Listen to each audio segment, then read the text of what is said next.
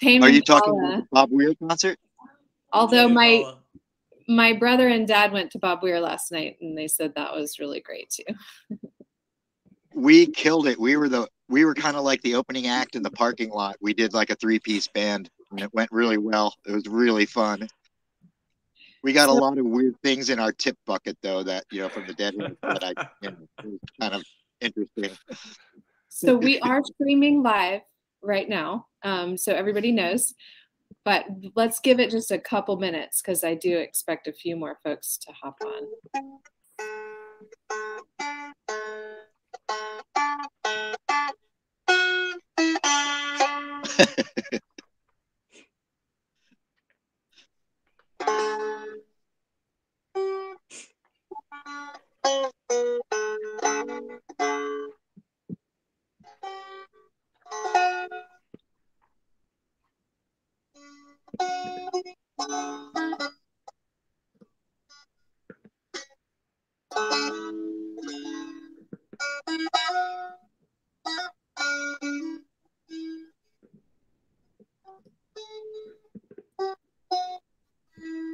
For anyone in the public tuning in, we're giving it just a couple minutes to see if we get other folks that hop on.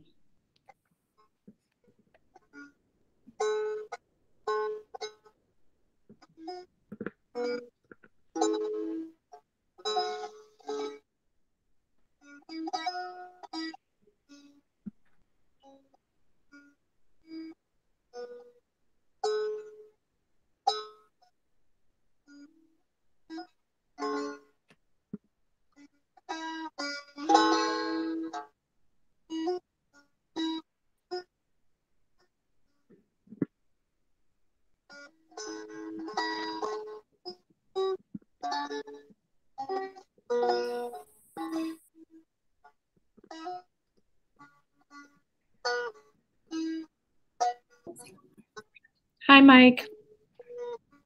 We're just giving it just a minute. Maybe we'll start in 1 minute, Andrew. Okay, 11:03.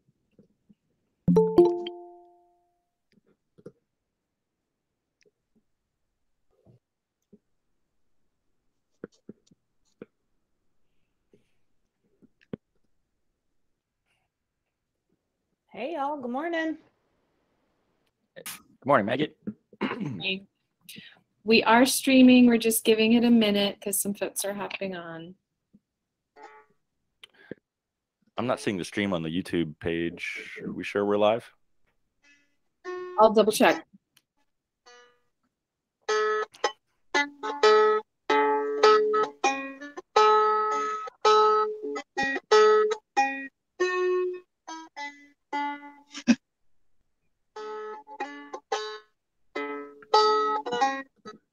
Yeah, it looks like it's not streaming, so let me try to troubleshoot real quick. Yeah, I still see the waiting.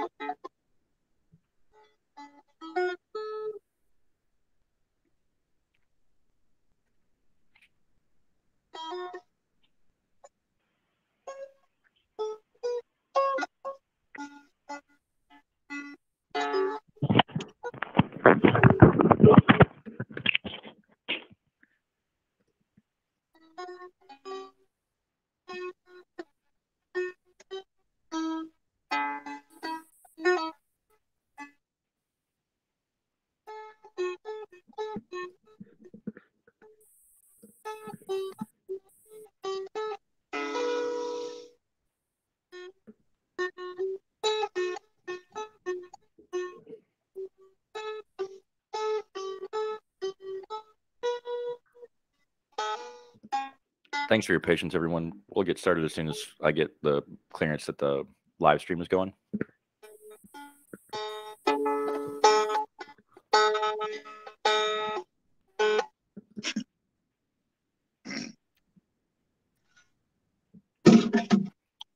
I do love playing television theme songs. It is fun, Lyle.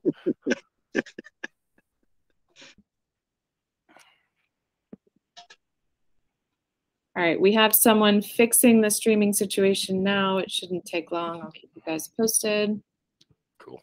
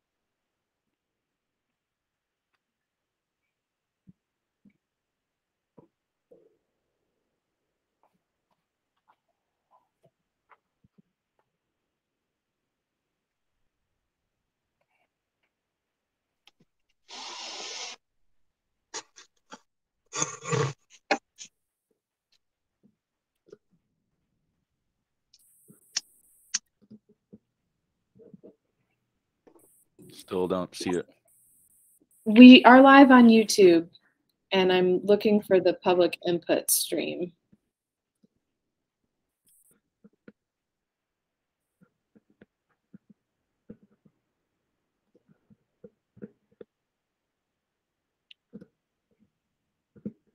The old link wasn't working. I see it now.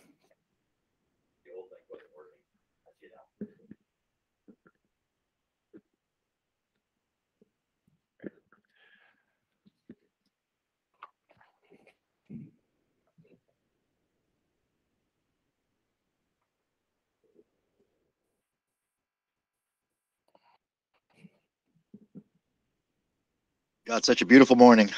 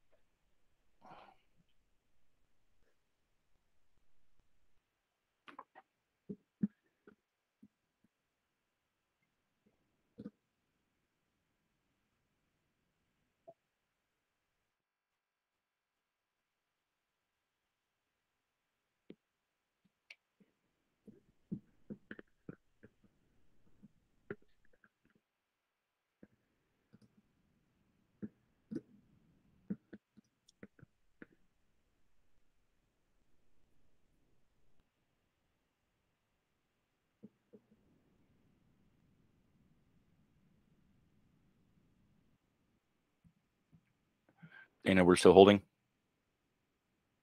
So we're streaming on YouTube. We're not streaming on public input. I'm tempted, and I'm trying to troubleshoot. I'm tempted for us to start going ahead since it is being streamed and recorded in one location. Let's just give it one more minute. Sorry, everyone.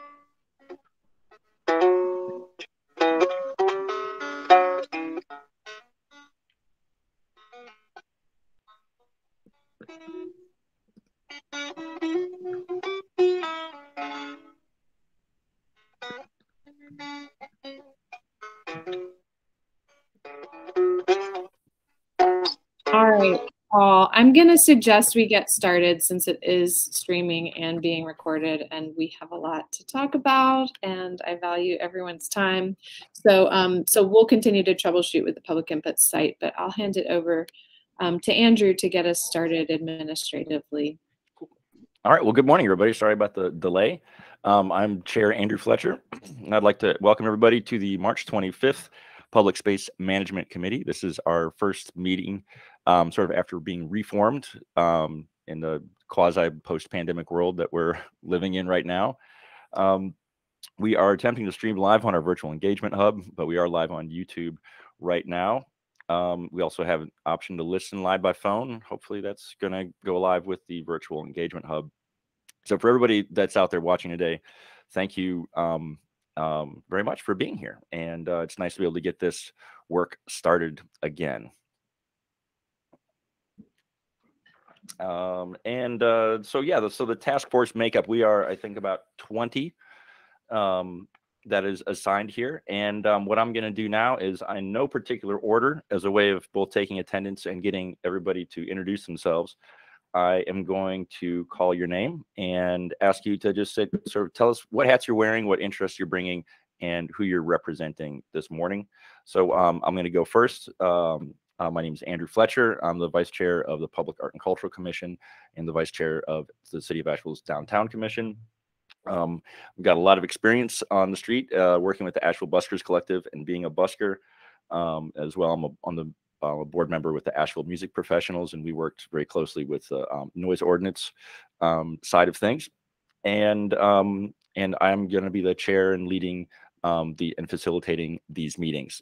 Next on the list here, in no particular order, Susan Hutchinson.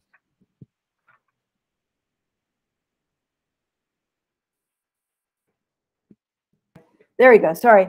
I work for Mountain Express, and I also am involved with the community publishing group.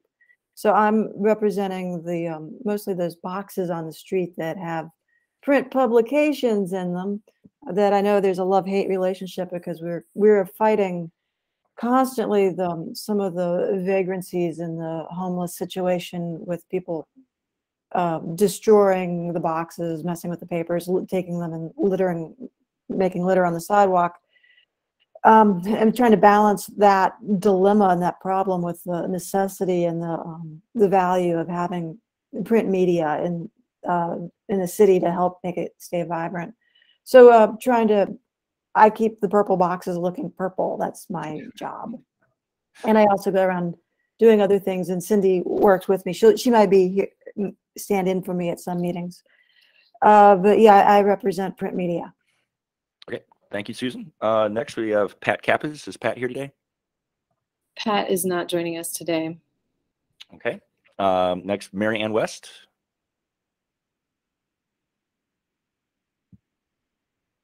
No? All right. Guillo Rodriguez. Good morning. I currently sit on the Downtown Commission. Just stepped off planning and zoning for a long time. Started out with public works, public art, and kind of introduced Andrew to this whole thing when we were working together with the buskers. My particular interest is I'm a landscape architect and an urban forester, and I spend a lot of time in a professional capacity as the landscape services manager for the city of Durham. So I took care of the downtowns and the parks and the public spaces and all of that. So I approached this sort of through a lens of having not only managed large public spaces, but having lived in the French Quarter for a long time in New Orleans. And so I know how to live there, and I know what it takes to to have a really good functioning urban space. And that's my interest. Great. Thank you, Guillo. And thanks for getting me involved in city boards and commissions all those years ago. It's been a fun ride. Next we have Megan Rogers, please. Hi, I'm Megan Rogers, Executive Director of the Asheville Downtown Association. I think I'm wearing a couple of hats when it comes to this group: Downtown Business Representative, Special Event Organizer, and Downtown Commission Representative as well. Thanks. Cool. Thank you, Megan. Next, Mike DeSirio. Is Mike here today? Yep, I'm here. Great. Yeah, thanks for having me, guys. Happy Friday to everybody. So I work at Homeward Bound, and I'm the program manager for their outreach program. So basically, in a nutshell, I go out and provide homeless services to people that are in camps. I also help navigate any kind of or troubleshoot with businesses in the downtown area and community members if they come across somebody who is homeless, maybe somebody, for instance, sleeping in front of their business or behind their house. So I help them kind of navigate that and basically try to connect that person with resources and also educate the community. So that's me. Cool. Thank you, Mike. Peter Polly. Dana, do you see Peter here today? Haven't seen him. Okay. Moving along next, Millen. No, next. Stephen Lee Johnson. I saw him in here a minute ago.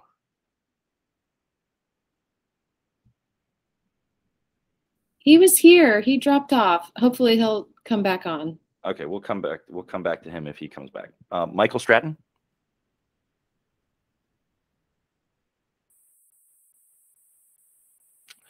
Maggie Ullman. Hey y'all, I'm Maggie. I am here with a handful of hats like many of us. One is I'm on the Multimodal Transportation Commission with John Bissoni, who'll introduce himself later. And so as it relates to this specifically, you know, I think about all the public space that our roads and sidewalks take up. And so how is this going to show up in our conversations as kind of a first lens or a first hat? The second hat is I'm a candidate for Asheville City Council. And so so our downtown is our heartbeat. And so I'm excited to be part of a conversation where we're really trying to look in detail at things we want, because there's a lot of big picture things we talk about, but this is really where the rubber meets the road to support downtown. So I think it'll be fun to hang out and hopefully I can contribute. And then just another hat is I was a city staffer for 7 years. I was Asheville's first sustainability director. So that just gives me a lot of experience and lens in what cities can and can't do, how rules work, how bureaucracy works, how city hall works. And I think that can be useful when we're engaging in community, just kind of an inside lens now that I'm an outside person. So can't wait to connect with each of you. Cool. Thank you, Maggie. And next we have John Bissoni. Hey, everyone. So I, like Maggie, wear several hats. I serve on the Multimodal Transportation Commission for the city of Asheville, as well as the Transit Committee. So these public spaces are very important to both the commission and the committee. I also work downtown. I'm a real estate broker with Coldwell Banker King. So I represent a downtown business as well. I have a background in community development and real estate development. So that's where I'm at. Great. Thank you, Glad John. to be here. Yeah, glad to have you. Kate Ryba. She's not here today. Okay. Thank you, Dana. Nura Edwards. No. Okay, Mike McCarty. Hey everyone, Mike McCarty, owner of the Lobster Trap. I've been living in Asheville now for 23 years, and I've been working downtown for about 16. Also feels like I live downtown. So a lot of the issues on here on the agenda are things that I have a pretty invested interest in, both as a citizen and a business owner. So I'm happy to contribute here. So thank you. Great. We're glad to have you, Mike. All right. Next, Mike Rangel. Hey, everybody. I'm Mike Rangel, representing Asheville Brewing Company downtown and Rabbit, the new live music venue. Excited to be a part of this and looking forward to seeing what kind of impact we can make. Great. Glad to have you. John Wilson. We have John today. Hey, everybody. My name is John Wilson. I'm the general manager of Tupelo Honey Cafe, 12 College Street, directly across the street from Pritchard Park. I wanted to say thank you for allowing those of us like Mike and myself to be involved with this conversation. Both because I think, a lot of us spend the majority of our waking hours here in the downtown of Asheville. And so we may be able to provide a sort of frontline viewpoint of what's really going on down here outside of the conversations and outside of the camera lenses. I don't know about the mics, but I had the dubious honor of having to go to court because I was assaulted by one of our park denizens last year. And I've been here. I'm in my 8th year, so I've watched. I don't know whether you would call it the evolution or the devolution of our downtown area in that time. But as Mike said, sorry, this is going to Mike and Mike. As Mr. McCarthy said, a tremendous amount of things on this agenda both directly impact myself and the 100+ employees that I represent that spend the majority of our lives in downtown. So again, just thank you for allowing us to be part of the conversation. And I think we bring a lot to the table. Thank you. Next on the list, I have Cecil Bothwell. Cecil here today? I don't see him in the list. And last but not least, Lyle Rickards. Hi, everybody. My name is Lyle Rickards. I am a busker here in Asheville for about the last 6 years. I am hopefully being part of the Asheville Buskers Collective and working with Abby over the years and playing with her. I've kind of piggybacked with her on meetings and data that we've collected as the Busker Collective. Thank you so much for adding us on these conversations. As some of the restaurant people and brewery people have just stated, we spend as buskers a lot of time in the downtown area, and we are amongst the throng of the evolution of what's happening to Asheville. And I appreciate that we are brought into the conversation as the restaurants and the business owners. We are, as buskers, the eyes and ears of this town for data of everyday life in Asheville. We are on almost every corner, and we are working with a group of musicians who are musicians. So in the vernacular, we are an odd bunch, to say the least. But we are a collective, and we are really trying to work with the city on policies. And we have our own code of conduct, which we appreciate the city has given us, allowing us to do what we do without permits, and allowing us to, I don't want to use the word self-govern, but allowing us to do what we do. And we are, our ears are open to the business owners that we're playing in front of, and we're trying to adjust our lives to kind of to cooperate with everybody. It's not only those people that walk by us and listen to our music. We also are concerned with the people that are behind us in those businesses, and we want to work with you. And we are, as a collective, we're very open to suggestions and talking to us before it goes into like police or anything like that, or noise ordinance. So thank you for letting me be in this discussion. Hopefully I can stick around for most of it, because it's a nice day and I got to go out and play some music. But you'll usually find me, if anybody wants to find me, I'm usually in front of the Mast General Store, which Mast is is a different bird than most places. It's a private property area, so their code of conduct for how we play there is a little stronger than the collectives. But thank you for having me. Let's get this thing going. Thank you, Lyle. I see we got a couple people that are popping in a little late. So if I can ask Peter Pale, if I just introduce yourself and your interest in what brings you to the Public Space Management Committee. Hey, I'm Peter Pale. Sorry about my tardiness today. I'm the owner of Posana Restaurant, right at 1 Biltmore Avenue. We've been there 13 years.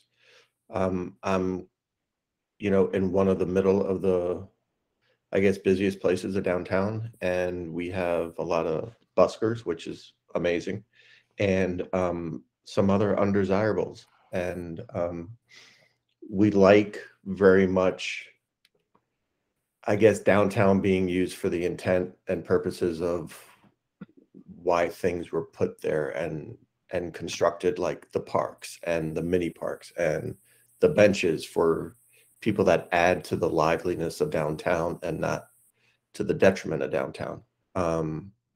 So, we love downtown, we love the vibrancy, and we just want to be a little part of hopefully keeping it headed in the right direction. Cool. Thank you, Peter. And I see that Noor Edwards joined too. Will you please introduce yourself?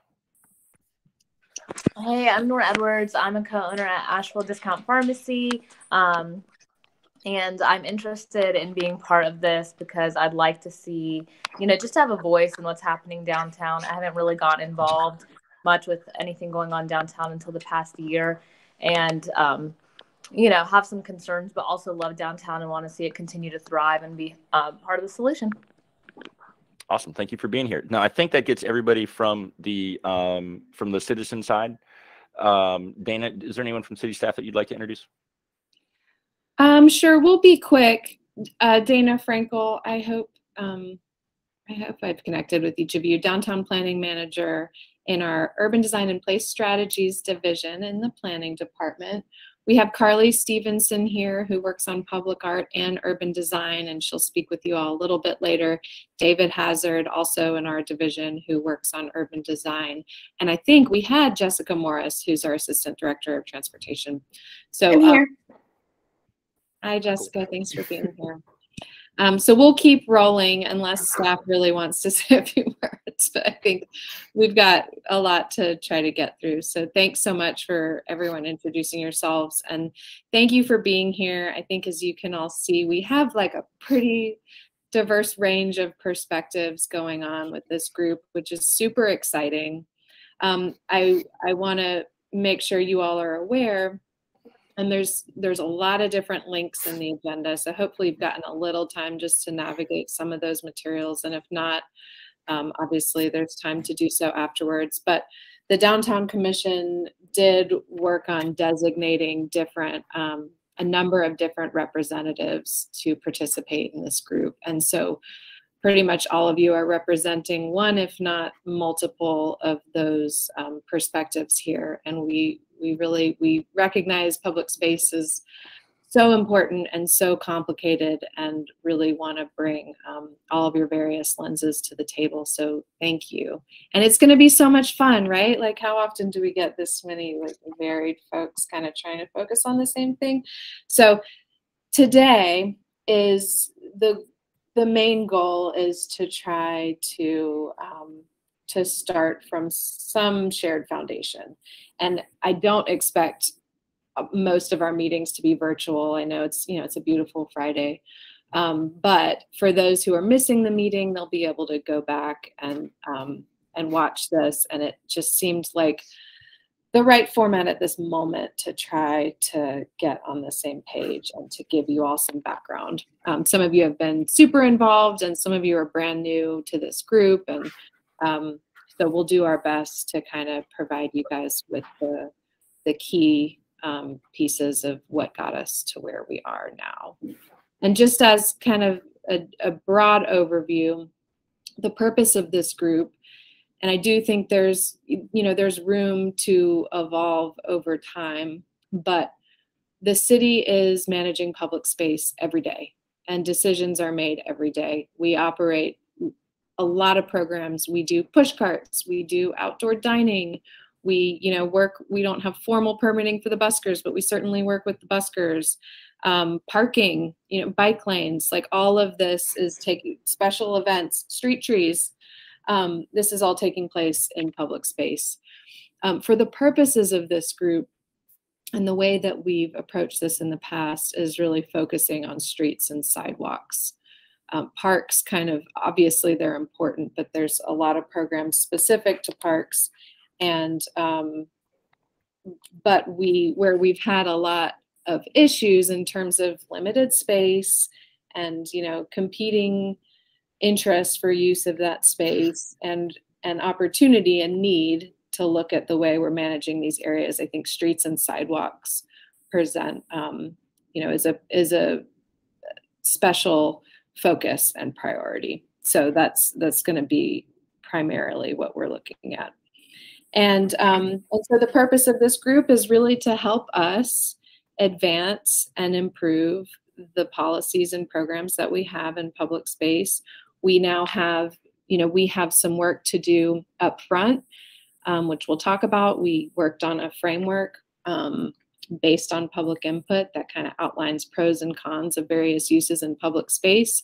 We want to make sure that we're all kind of feeling good about that framework that can inform staff on a day-to-day basis.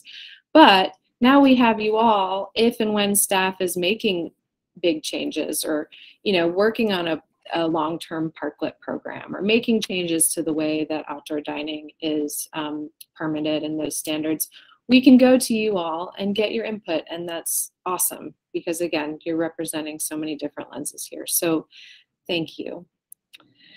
And with that, I'm just going to pull up some slides to help us talk a little bit more about background. Sure. If I could jump in just real quick Sure. too. Today is sort of like we're sort of setting the table. We're not going to be actually getting to have the meal yet. I'm looking forward to doing some walk arounds. I think that is where the real value and discussion and interaction takes place. And also, I know that we're all wearing multiple hats, and I want to emphasize that what makes a downtown exciting and thriving is when there are multiple successes happening in the same place.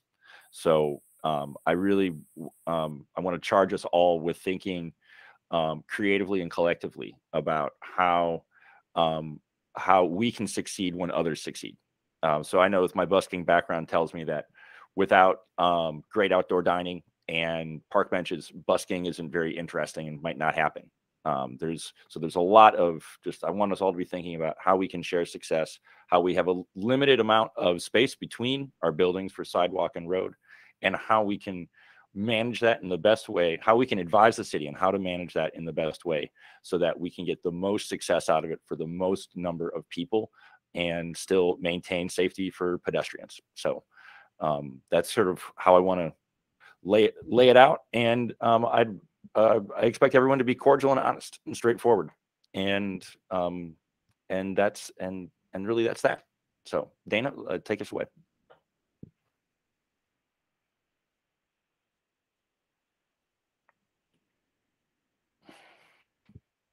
Dana, you're muted. So, thank you. Just a little bit of background. Some of you have heard some of this. Downtown Commission, Multimodal Commission met at the end of last year. This is going to be a little bit higher level, but so we completed our downtown master plan in 2010. Since that time, we've had increases in users of all types. Downtown has gotten much busier. We didn't implement some of the recommendations of the downtown master plan in terms of management entity. So we've struggled, I'd say. There have been a lot of challenges since 2010 in terms of how these spaces are managed and how different parties interact and who gets prioritized. And so there were some intentional discussions about downtown public space management starting around 2014. This was before my time. I joined the city in 2016.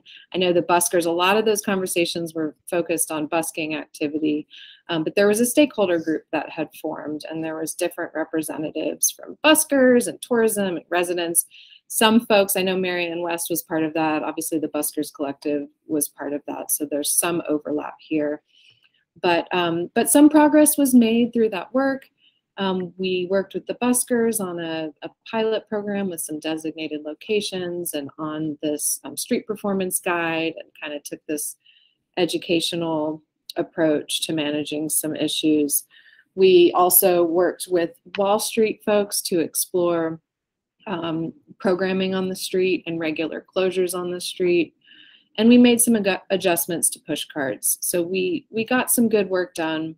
But we also didn't have like an overarching framework or really other priorities on the list to work on tackling. So in 2018, the Downtown Commission formed a public space management committee, and that committee did awesome work. And some more of you were part of that group. Peter Pillay, I know, was on that group. Andrew began and has continued to lead as chair, even though we had a bit of a hiatus. So and that group worked to develop a public survey in summer of 2019. We really wanted to hear from the public how these various uses of public space impact their experiences downtown, and also how the public felt about these different, amenities, seating, transit infrastructure, all the things, where things fell in level of importance, knowing that there's a lot of overlap. We can't have all the things in the same place. You can't have on-street parking and a bike lane and a parklet and, freely flowing traffic. So we got a lot of really good input, and with that input, the committee then worked on kind of prioritizing some of these issues and programs in terms of what the city really needs to focus on, although it's a big list, which we'll get to. And COVID happened, right? So just as we had a lot of momentum to kind of build out this framework to guide next steps, things got a little bit distracted. The city worked on a temporary outdoor expansion program to help businesses operate more safely. But also staff took all of the work that had been done by the committee and started drafting this framework, which had been part of the initial goal for us to be able to develop. And now we have that framework. We've learned a ton through COVID. We had a great meeting between Downtown Commission and Multimodal Commission last year to kind of talk about where we go with some of those temporary programs. And we're here together to reconvene, revisit, and move forward in this particularly unique time when it comes to what we've learned about public space and where we go from here. So, yeah, I will say that during the pandemic, I think we all saw a lot of things that seemed stuck become unstuck, and how we're sort of dealing with what we've known, what we've learned, and I think a really shared open-mindedness as far as the nature of our public space downtown, how it's flexible to serve our needs like it was during COVID for a lot of people.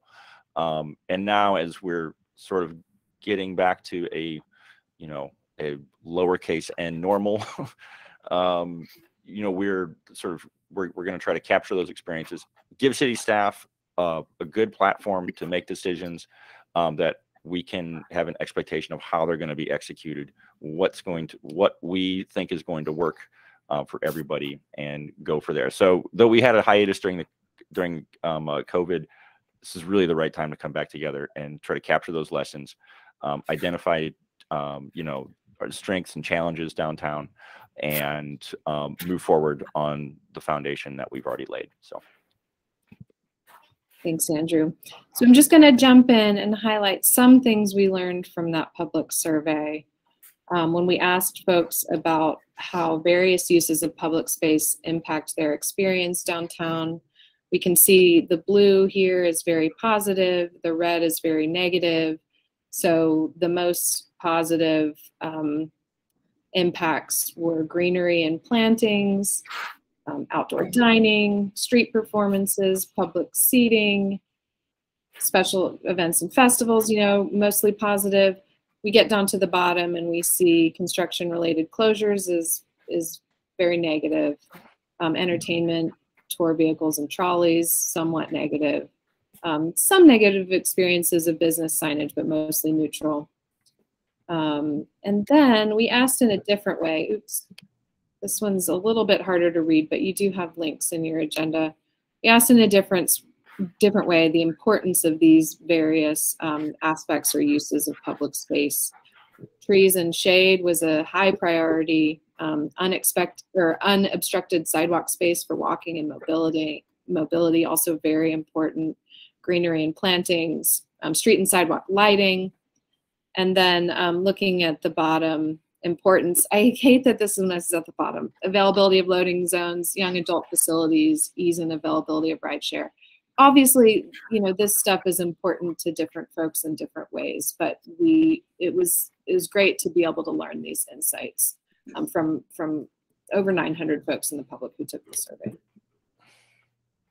And so the committee reviewed all those survey results, and out of the 27 different uses of public space and different amenities in public space, the committee prioritized these 14 to be able to work on.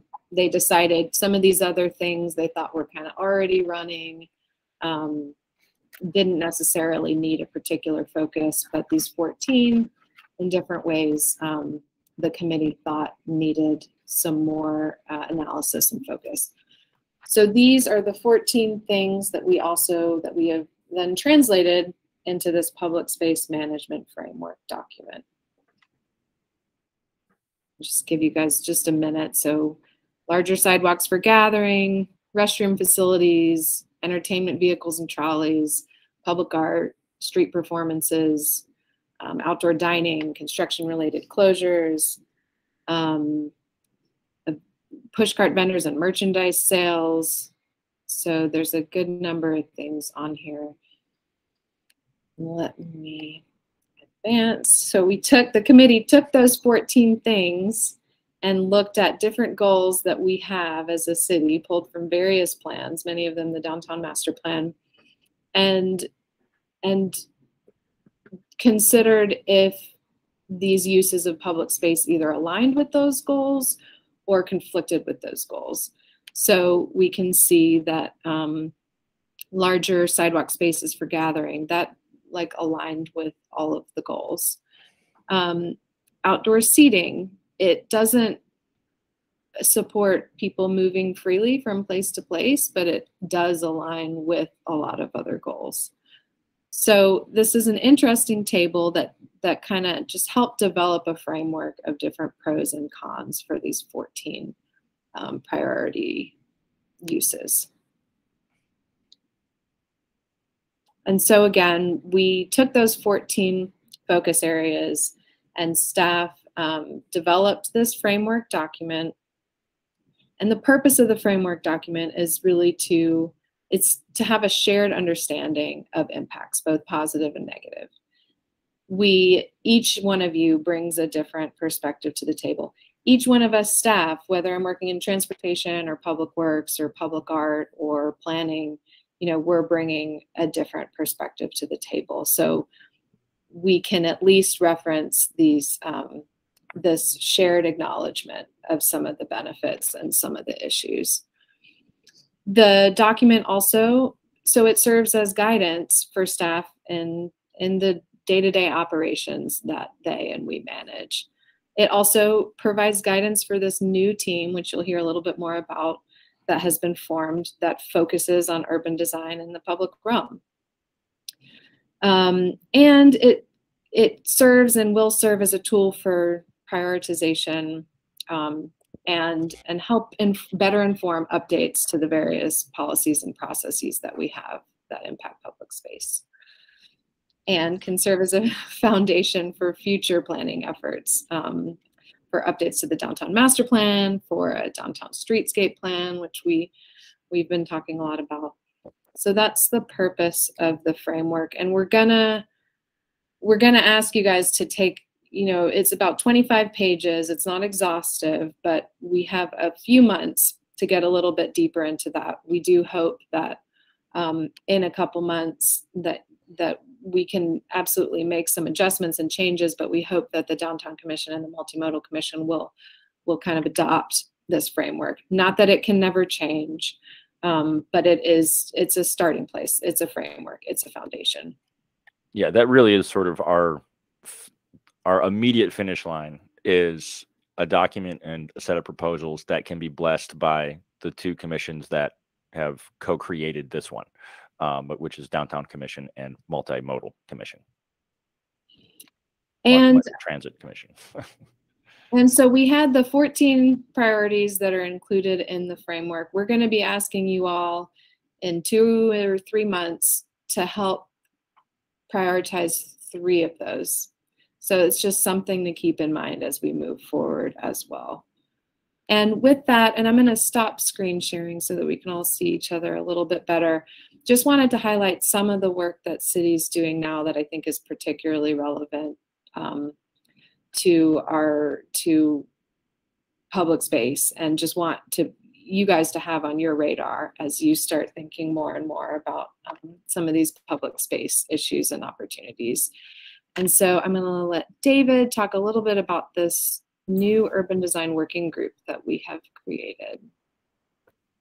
Thanks, Dana. My name is Dave Hazard. For those of you who don't know me, I'm an urban designer, work with Dana and Steph and Carlene, folks in the planning department. My background is as a landscape architect, worked in the private sector for 11 years, and then I was a planner for the city of Hendersonville. So kind of put my planning hat on and my design hat, and I've been with the city about 5 years, looking at mostly public space, and looking at public space through a design lens.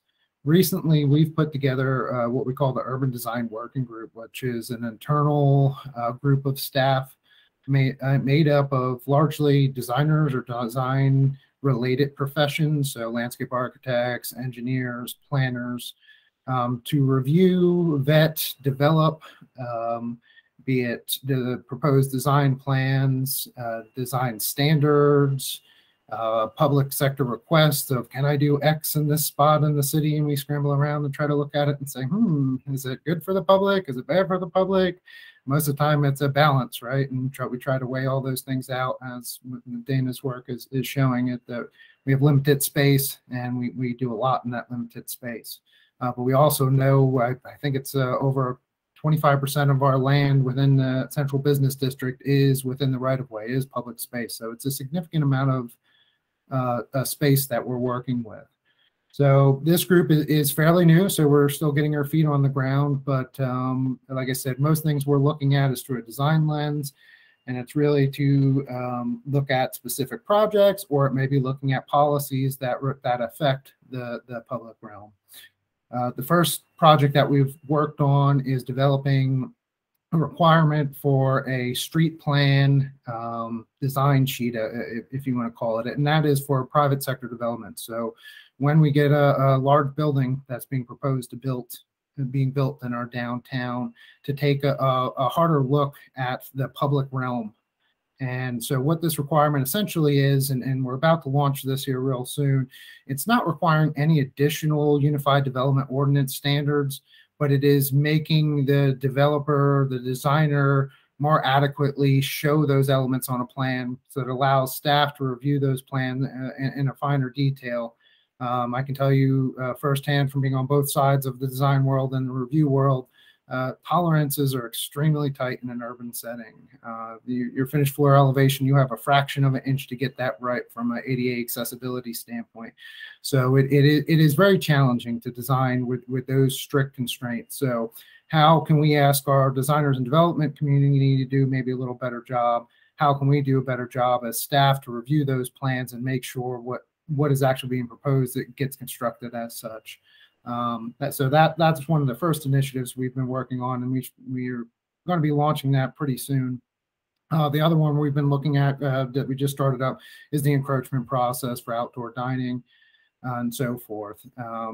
Again, from beginning to end, what are our existing standards, reviewing those, what is good, bad, the other about them, what is the processes that we have within the city for review, enforcement, encouragement. So we're at the very front end of that. And I think that's where this group and potentially the Urban Design Working Group will have a lot of crossover, and I think would be very helpful to one another as a sounding board to hear from all of you who are, using our public spaces in a variety of ways. And then how can city policies, design standards, et cetera, try to do that delicate balancing act of all the uses in that space and try to create the best downtown that we can. I'll keep it short. If there's questions, or Dana, if I've missed anything, feel free to add.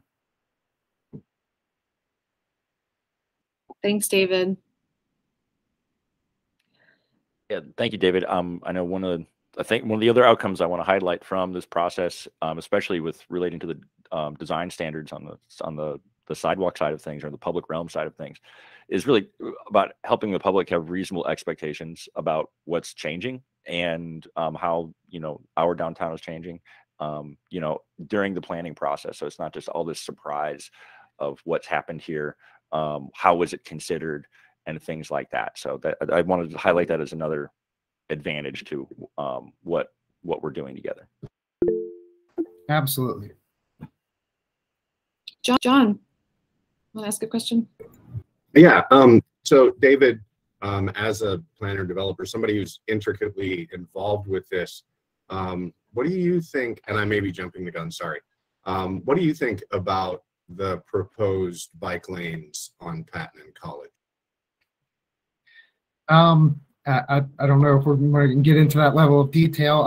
Everything, as I said, is most of our right-of-ways are very constrained right now. To try to get required sidewalk widths, to try to get multimodal facilities, parking, so forth and so on. I will say, I think, the future of, we cannot obviously keep expanding our roads, especially within our downtown with existing buildings there. It's not like in the suburbs where they just build them wider and wider, which really isn't a solution either. But so I think we have to start looking to other modes to allow folks to move about our city that's not in a car. But you're hearing me say a lot, it's striking that balance. How right now, currently, most of us that come downtown come in automobile. So it's got to function as such. But we also have to, I think, start moving towards a more of at least allow for additional options so we can slowly transition into a way where if you choose so, you would have the ability to not move about in a car. Yeah, I'll also want to highlight, if you start looking at so much of our public space downtown, it's a lot of the decisions that went into how that space is allocated are really legacy and are really begging to be up to date. There's the expectations of how we use public space is a lot different now than when a lot of the decisions were made that decided where to put a curb and how wide to make a road and things like that. So there's actually a tremendous amount of very poorly allocated space downtown that we can and this process will hopefully help us make decisions that will allocate that to more people's benefit. I'll just jump in real quick because it looks like there's some more interest in this topic, and I think that's fine. We can take a few minutes to talk about this one. Definitely wanted to make you all aware that this project is happening. It's one of the things we're working on that impact public space. We also do have Jessica Morris, our Assistant Transportation Director, here on the call. Hopefully, we've done a couple walking tours, and we've also we had virtual engagement meetings to talk more about that project. But yeah, I think just a very brief discussion, if there's a couple more comments on this, is totally appropriate. Gio? I just kind of piggyback on this. It's been a while since we've talked about traffic study and circulation studies downtown. Can you give us a brief update of where we are? Street closures, one-way streets, that kind of thing. Where are we in that process? It's been a while since I've heard anything about that. But Gio, I feel like that's a big question, and for us to be able to treat it separately, is that something that we can ask Dana to come back to us with, just to keep us on track for today? That does sound like a big question. I'll say that street and sidewalk closures is one of those 14 issues that had previously been prioritized. That may end up being one of the top 3 that this group ends up prioritizing. That helps us know as city staff, we've got to really, clarify and make some improvements and better understand what's going on. So yes, absolutely something we can talk about in a later meeting. Yeah, if you can resource us with anything that that exists on your side of it, I think that would be great instead of jumping into the weeds right now. Are you good with that, Gio? Cool. Great. And I saw Maggie's hand. I hadn't heard it. We're talking about all these other things, but really, it's been a while since we've really talked about, how our circulation patterns are going. So I would like to hear where we are with that as we continue talking about shared streets and all these other things, because obviously it's all interrelated. So thank you. Absolutely. Thanks. And Maggie, you had your hand up. I think I'm going to get us in the weeds, but I'm going to try and say one sentence. What I think is cool about bike lanes is, and this is as a cyclist, sidewalks are super duper expensive. And to really get big sidewalks, we might need to push into private property, which gets super duper complicated. And we see that when there's bike infrastructure, that sometimes pedestrians, when needed, also share that space, which a transportation planner would probably kill me for saying out loud. I think there's a practicality that's interesting. So thank you for letting me get that comment out. I know we're going to dig in it deeper, but, and I think it was John who brought this up. I'd love to email or Slack and hear what's on your mind about this, because it does seem like it's a pretty relevant conversation, having just done the tours over the last weekend. So anyway, thank you for letting me say that. Thanks, John. I don't know if you can hear us, but particularly for businesses like yours that are on this route, we want to make sure we're understanding your operational needs. I can follow up with you to make sure that we're connecting. Okay, great. Thank you. So from here, I wanted to make you all aware of that work. And I also want to just highlight a couple other things, big, exciting things staff is working on. One is working on a plan for improvements to Pack Square Plaza. And I'm going to just let Carly talk for a few minutes about that and a temporary public art program that she is working on kind of in conjunction with that. Yeah, hi everybody. I am Carly Stevenson, as Dana mentioned. I am an urban designer working with Dana, David, and Steph in the Urban Design and Place Strategies group within the planning department. And I've been here for almost 3 months, so pretty new, learning all the things and meeting all the people. I came here from Raleigh's Urban Design Center, where I worked for around 4 years, which the Urban Design Center was also nestled within the planning department. So have some municipal planning and design experience. I got my Master of Landscape Architecture at NC State University, and my undergraduate is actually in journalism and mass communication from UNC Chapel Hill. So I have a lot of experience, I think, that has brought me to this position, working with all of you all at the City of Asheville, and I'm really excited to be here. So diving in quickly, an overview of the Pack Square Improvements Project. The City of Asheville, in partnership with Buncombe County, put out a request for proposals looking for qualified candidates to manage a collaborative community engagement and planning process for Pack Square Plaza.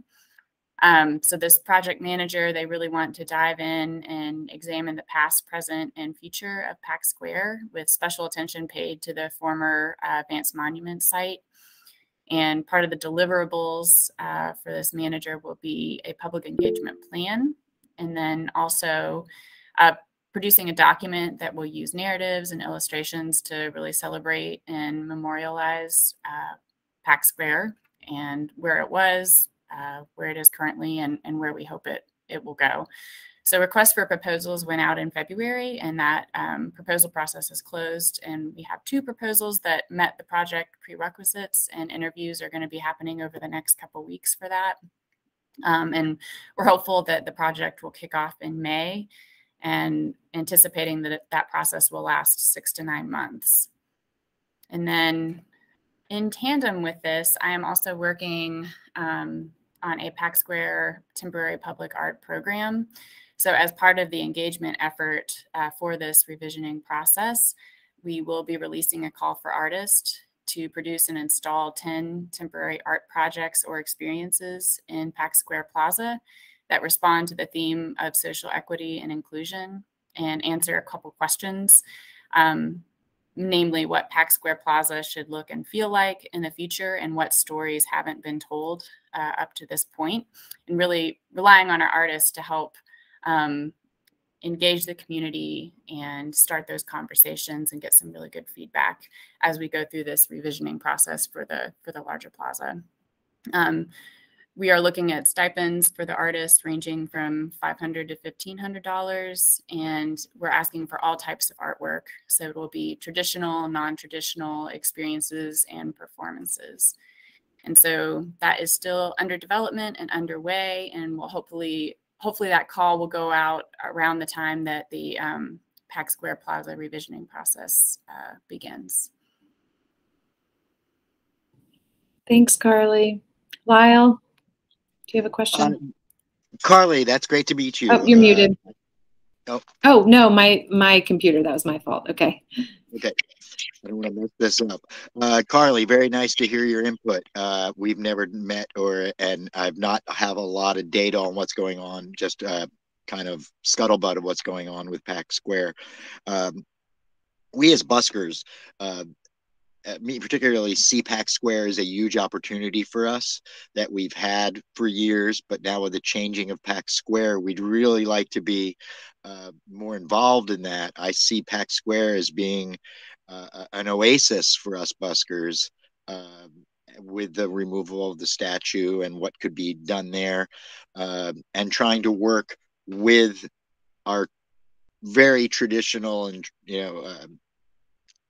public speaking area of free speech, and some problems that we're having with that corner as buskers at that tip of Pack Square, the beginning of the park.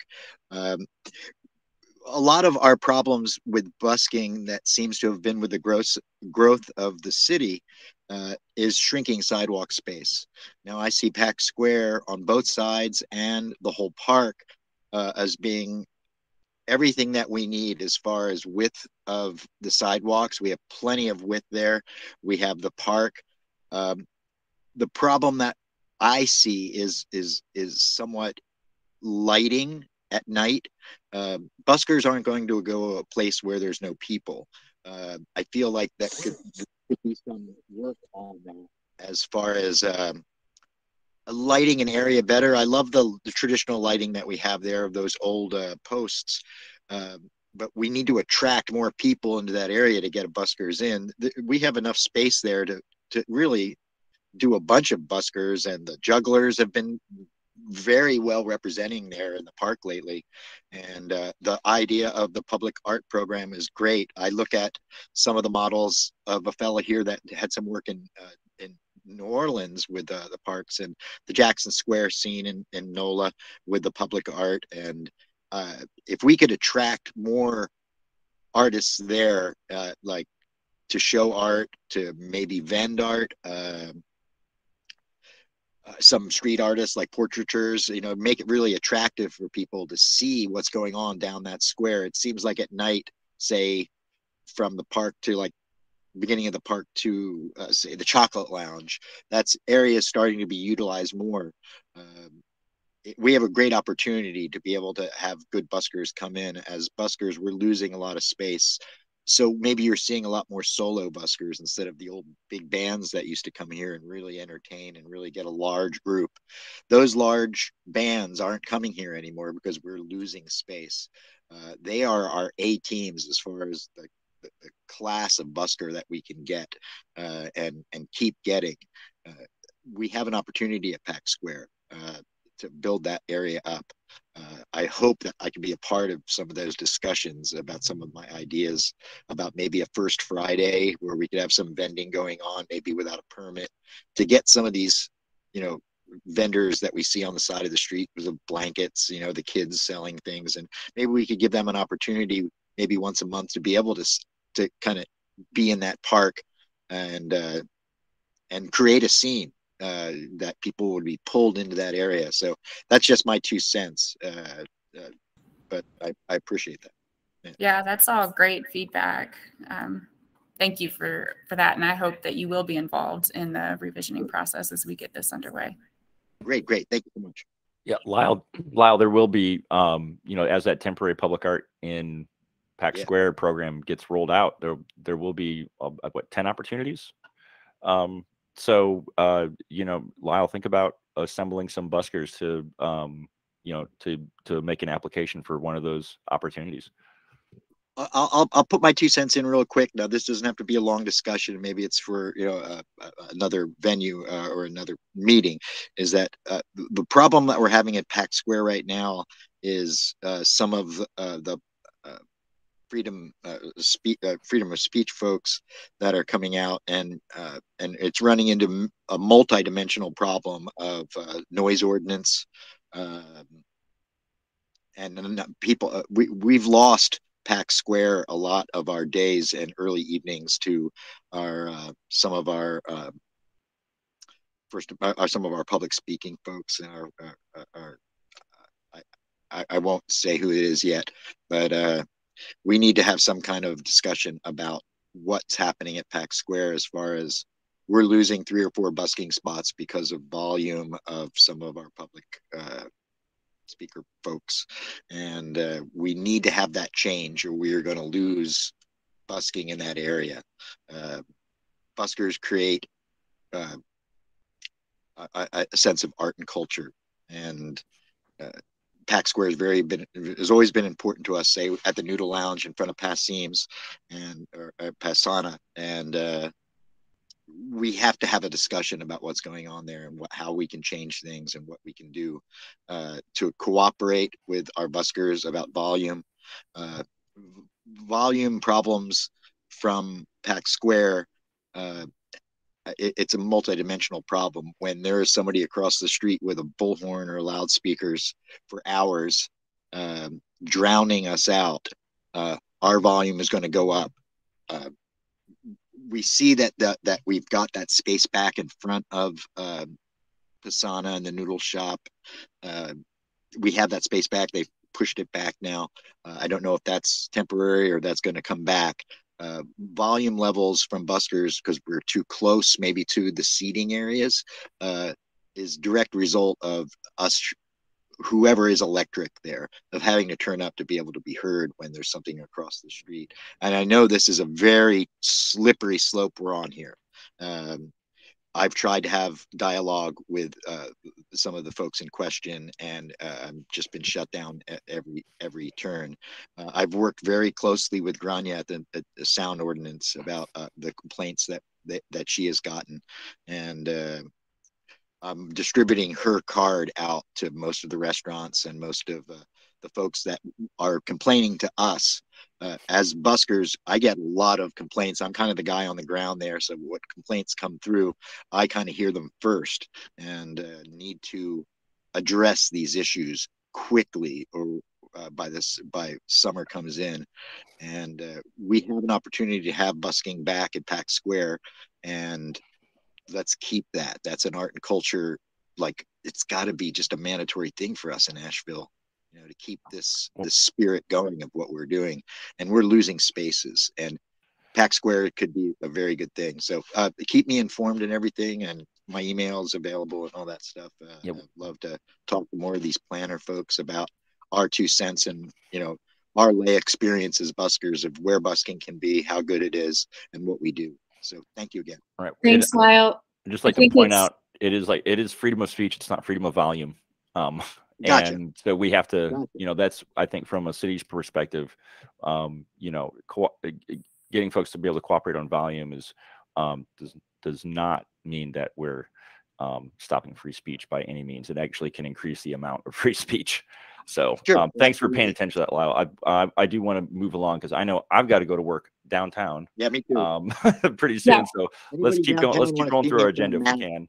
Although I see Peter's hand is up. Downtown wants to see me at Mass, just show up and meet me.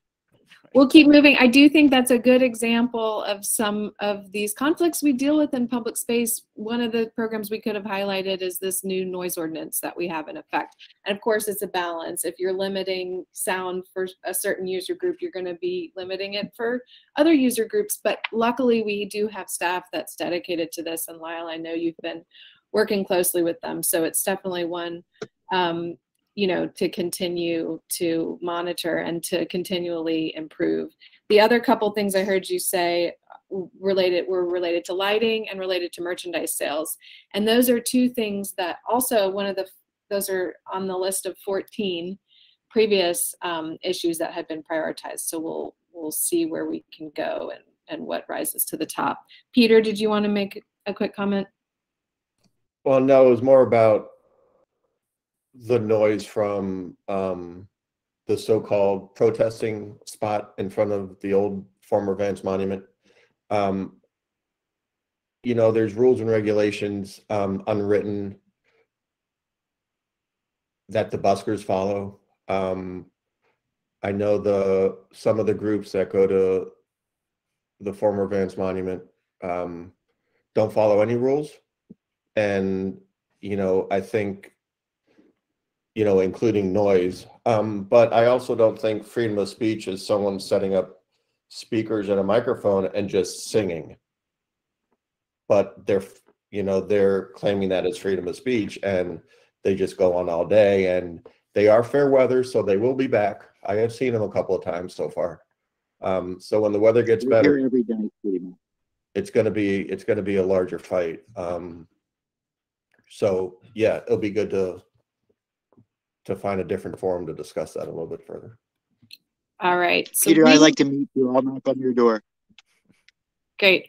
We'll keep moving. We're just going to revisit, we're going to visit some of these temporary outdoor expansion programs that the city worked on during COVID, and some quick status updates. And then we're just moving into planning for our next meetings. So I'm going to pull back up my screen. Let's see. And Lyle, I do think it's interesting that you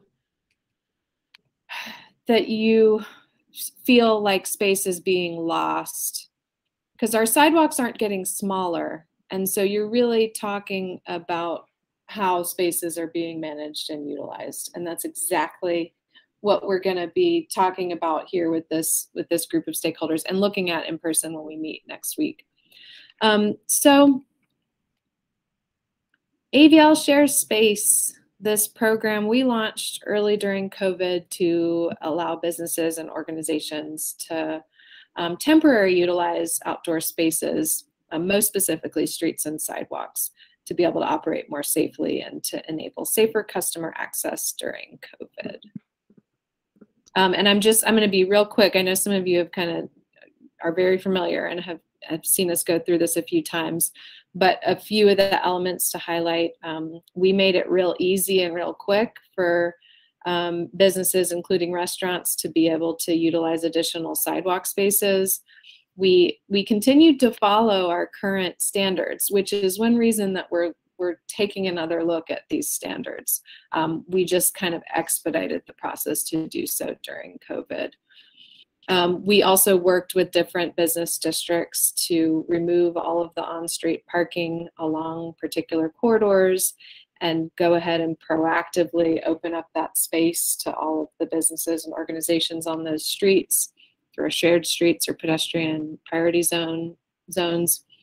And then we opened up a process for businesses and organizations to be able to utilize the on-street parking spaces closest to their business for dedicated use. And we've seen a number of different types of those uses in place.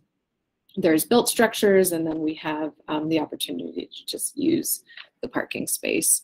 And I am going to, so generally the feedback on these programs, both from businesses and the public, has been very positive. So I definitely want to acknowledge that. At the same time, there's been a bunch of lessons learned and a bunch of challenges. We learned that even though we opened this program up to storefront businesses downtown, it primarily has been utilized by restaurants. I think it just made the most sense in how they operate their businesses to be able to take advantage of this. We didn't charge any fees in 20 and 21. We know that's not a great approach, right? So we're taking a look at our fee structure to just make sure that what we are charging and what we have been charging for the past many years is appropriate. This is valuable public space. We know that a lot of areas that are used for seating and that were used as part of these expansion programs, they're empty during off hours. So it's definitely an observation and a consideration as we move forward. Balancing the needs of various user groups, Lyle, it's felt like space has been lost. There's space lost and there's space gained. So, you know, balancing the needs of these user groups is really important, particularly as we look at longer term programs. You know, COVID was a unique situation and we acted quickly, but that's why we're working together to get this right as we move forward. ADA access was a challenge with parklets, especially. So we worked very hard for each individual location to ensure that there was access, but it continues to be a bit of a challenge when we look at these kind of unique configurations and use of street space. Management and enforcement, oh my gosh, I know it's not fun to hear about this, but like we don't have staff to keep an eye on how things are actually going on site. You know, it takes a lot of staff time to review all of this stuff. And so particularly as we move forward, we want to ensure that we're able to manage these programs in the way that will help them be successful. Our existing sidewalks are narrow. It's what, 60% of our downtown sidewalks are 8 feet or less. So yes, we have the street, you know, as part of this space to work with, but the sidewalks themselves and the existing programs that we have for utilizing sidewalks, I mean, it's real tight. And so it's tough to be able to balance these needs. Loss of parking revenue, right? When we're taking on street parking, that is a consideration to be aware of, as well as loss of parking spaces. We did learn in our public space management survey that off-street parking, so parking in garages, was a higher priority for folks than on-street parking. So that's interesting, because I think during COVID, there's been even more, you know, businesses obviously want their customers to be able to find parking, but I think there's been even more of a move towards, from the business community towards acknowledging that this is valuable space and that there's other ways that these on-street spaces can be used.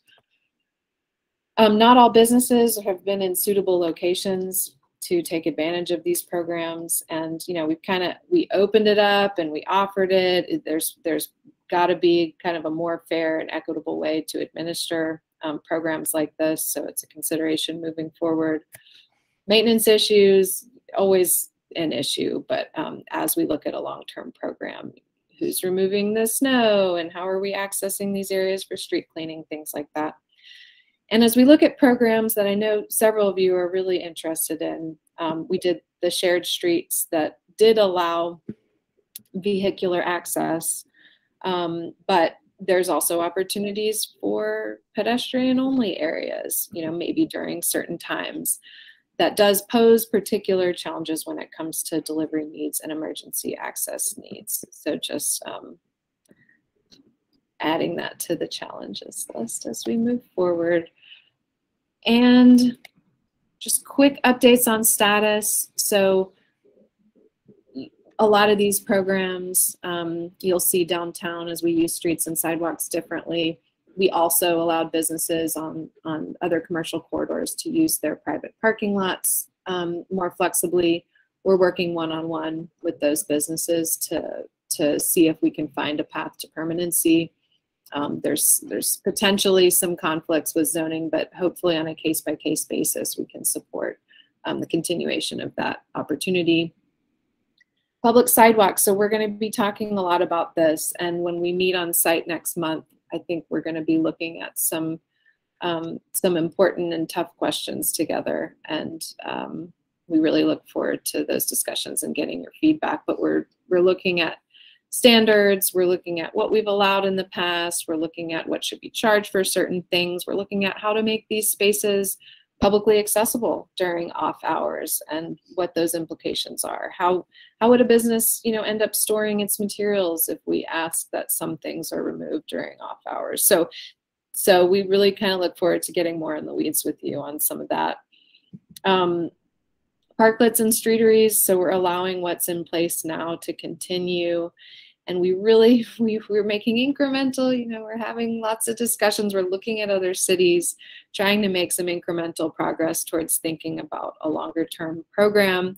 At the same time, it takes resources to do this work, and particularly to be able to manage these types of programs moving forward. So we have some funding requests in through the ARPA process, through the city's budget process, but I know the conversations we're having with this group and the conversations we'll have about sidewalks are going to help us be able to advance at least a framework as we take step towards longer term parklet or streetery programs. And shared streets, this is one that we want to keep working with you all to understand what that looks like to you. Is that you know, space for yoga and aerobics? Is that space for vendors? Is that outside vendors? Is that vendors on the street? Is that just a pedestrian only space that doesn't have, you know, intentional programming?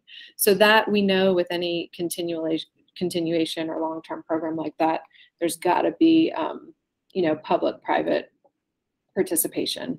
And so definitely looking forward to continuing those conversations with you all, not looking at this moment to launch anything big or new, because again, we're just not there in terms of resources, but just want, you know, to let you know how we're looking at that moving forward.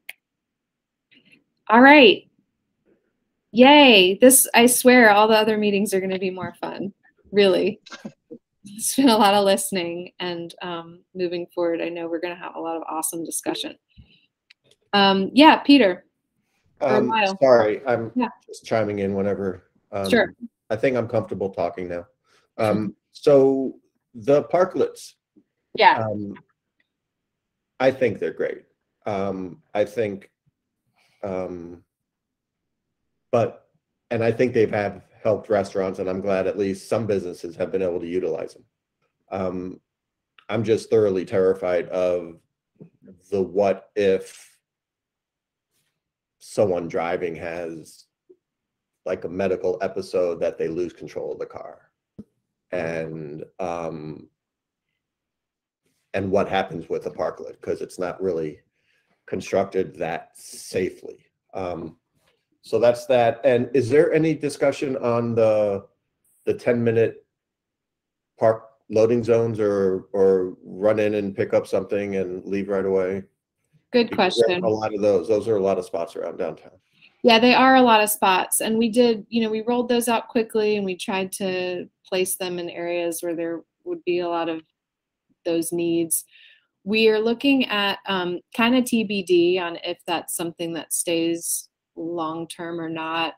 In the short term, we are welcoming feedback on if some of those should be removed. Like, I think we would love to be able to scale that back a little bit in areas where I know we put 2 in some locations, maybe only 1 is needed, or if they're really not getting used and they're only getting abused, we would love input from nearby neighbors who have their eyes on that to let us know.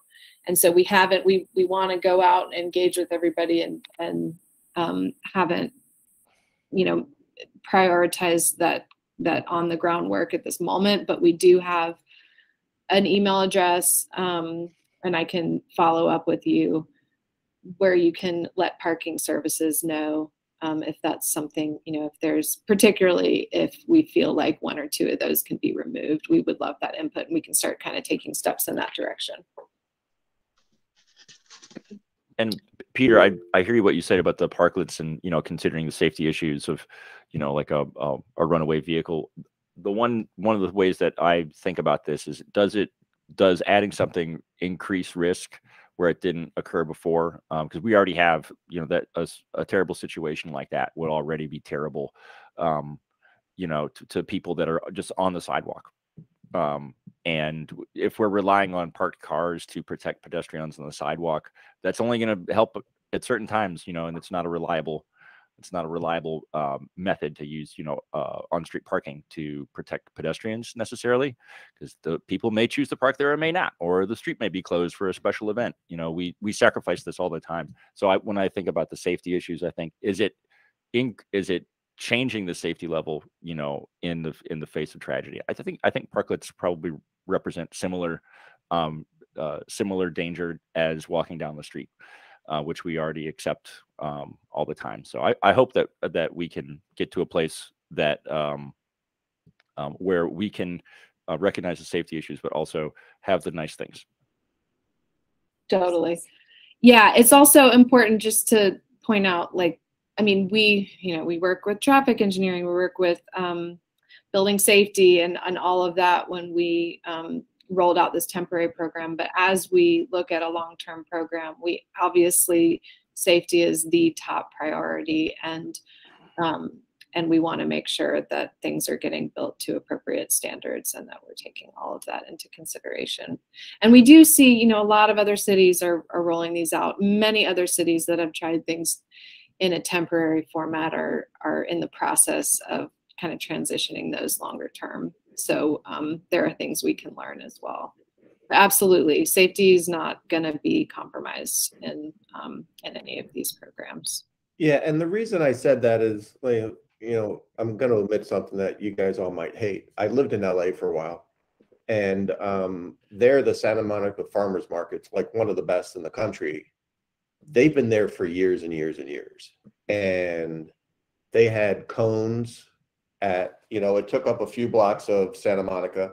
They had cones, which they've had forever, but an elderly person had a stroke or a heart attack and just ran through the street of the market, killed a bunch of people, and, hurt a bunch of people. And, ever since, they put trucks at the end, so no one could drive through there, and it's not because it's, you know, someone's being malicious, but it could be.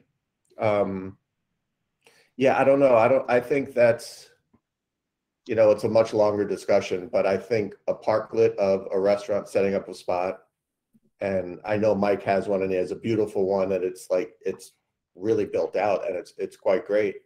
But like, if I sat down and ate there, I would think I would be safe, even though I am in the street. You know, sidewalks are all over the world, and, you know, I'm always watching out, walking on the sidewalk at a pace, but I don't think I'd be doing that if I was eating at a restaurant. And I don't know if you know, if someone did get hurt, is my insurance agent going to go to court and say what you just said, Andrew, and say, hey, they took the risk, they ate there, they knew what they were getting into? How would that look for the restaurant? How would it look for the city? I mean, we don't want that either. But also, for our outdoor special events, I mean, we take it very seriously in terms of blocking access for vehicles to drive through. And so absolutely, I mean, we have safety standards for anything that's happening where vehicles are able to access. Yeah, and I like them. I don't want them to disappear, and I think they've been quite helpful for a lot of businesses. And yeah, so yeah, I think you know, for all these different things that we're talking about using downtown for, in public space for, I mean, none of them really work if people aren't safe or don't feel safe. Yeah, I know buskers aren't going to make tips from people that don't feel safe. You know, you have to. That is a sort of prime ingredient. So you know, I think that we're not here to, you know, I don't think anyone is here to sacrifice safety. I think we need to take it as a baseline foundation of what we're doing, and see what we can build on top of that. Yeah, we're coming up on time here. I'm going to do a doodle poll to see if we can find an April date. I want to make a couple hours for us to get out. The one thing I didn't do here that I wanted to, I'm going to, in a follow-up, I'll just direct you to it, even though it's in your agenda, linked in your agenda. In December, we had a meeting with Downtown Commission and Multimodal Commission, and we asked a lot of questions about use of sidewalk space and use of parking spaces, and we did some quick polling. Some of those we want to revisit with you all when we go out next month, but I think it's interesting to take a look at kind of where some of that was falling, where there's a lot of agreement or where there's differing opinions. And we're never all going to agree on everything, especially as complicated as public space is. But hopefully, if we can at least understand each other, right, then we're going to be able to move forward and advance the way that some of these things are managed by the city. With that, does anyone, any 1229, any burning questions or comments? If there aren't none, I've got a couple things to close with. Great. So I think that, you know, the sort of the bare minimum of what we can get out of working together is learning from each other, listening to each other, maybe hearing about some opportunities to work together that we didn't think of before, some common interests that we didn't think of before. You know, maybe in this meeting you see somebody else who has the same piece of the puzzle as you do, the same problem that you can work together. Maybe you see somebody who has the matching piece of the puzzle, who has a solution for you to work together. So even outside of what we can bring to the city as far as our advice goes on how to deal with public space management, we're already dealing with public space management in our own ways. So if we can, by working together and treating each other as a resource, I think that is really what we can get out of it. The other thing that I would charge you guys with is that when some of us are thinking more of like, you know, like how is public space management working everywhere? Some of us are saying, how is public space management working in front of our business or a single location? I'd like everyone to sort of switch hats from where you're naturally coming from, and to think about, for folks like buskers to think about individually, what does this individual business need from what's going on in front of their business, and from everybody else to think about, well, what does the bigger picture need for what's going on in the entire public space management situation with the city. So I'd really like us all to think, how can we create more success together? How can we better leverage the opportunities that our downtown presents us? How can we bring more people to share that opportunity than are right now? And how can we get them there in new ways? And how can we better allocate old resources like pavement and things that weren't really thought out for how we're using them now? So those are the sort of like, this is what I kind of want to charge you guys with before our next meeting, is to both think in the little view and the big view about where we want to, not just what we're dealing with today, but where we want to get to and how we can get there together. So that's what I do that all the time when I walk around downtown. I'm constantly measuring and thinking and about how the public space works and what's working and what isn't, and whether that's something that we can work together on or that we need to work with the city on. So that's kind of how I want to set out our marching orders until our next meeting, which I hope to be in person, so that we can actually walk around together and be face to face with our challenges and our opportunities downtown. But I'd like to thank everybody for coming and being here. It's I got to go work for LaZoom now. So if you see the purple bus, go wave to me. But Dana, if there's nothing else that you've got to add to this, then and I don't see any hands up right now, then I am going to okay, Lyle. I just want to say thanks for including me in this, and I think it's a step forward. As far as what our problems that we're having, buskers have always been here. We've always, we have our spots. This seems like what we're having problems is that we're having lots and lots of more people coming in town. So we're having lots more foot traffic, therefore causing a problem with buskers. So we need to develop that for us, and, to accommodate the amount of traffic that we're having on the street as the town's growing. We need to figure this out. So thank you so much for having me a part of this, Andrew. Awesome. Thank you. I think one of the really strong, Pete, I think having buskers in a meeting like this is really strong, because buskers need so much other success to be happening for busking to work. And so I think that is really one of the things that buskers add in a really unique and Asheville way to a conversation like this, is because we need so much else to be going right before busking can go right. So thank you for being here, Lyle, and help organize people. So that's it. Hey, meeting adjourned, everybody. Have a great Friday. Enjoy the weather. And hopefully we will all see each other in person. Look for a doodle poll from Dana about April. So you guys have a great day. I'll see you out there. Peace out, guys. Bye.